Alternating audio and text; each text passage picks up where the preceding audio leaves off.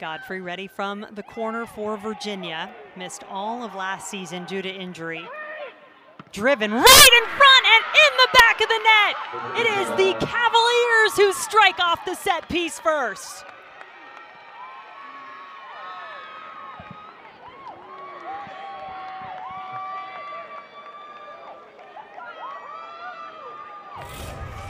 And it's Meredith McDermott who gets on the end of this ball from Leah Godfrey. This is just a ball straight across, and it's actually a duck.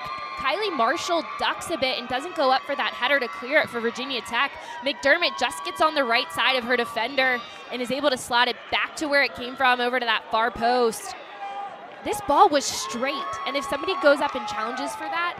Virginia Tech scored 2 goals in the last 10 minutes to tie it. Godfrey had the assist. McDermott nearly connect again. The exact same combination for Virginia. Creates another corner, but nearly had a second goal. But Godfrey is special on the ball. The vision that she sees, it's a little stutter. That pocket opens up. McDermott makes a great run into the channel. We are a top 16 seed. Hokies at the moment ranked number 12 in the country.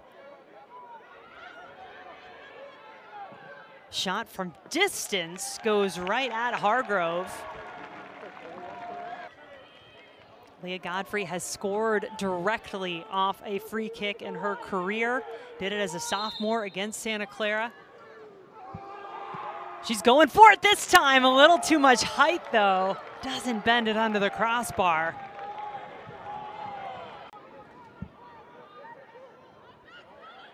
Cagle always seems to be hovering around the ball. McDermott slips in the box, and at the near post it's grabbed by Hargrove.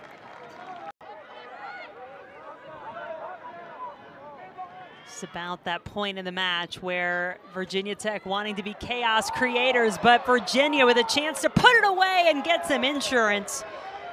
You can't do it with that shot from Maya Carter.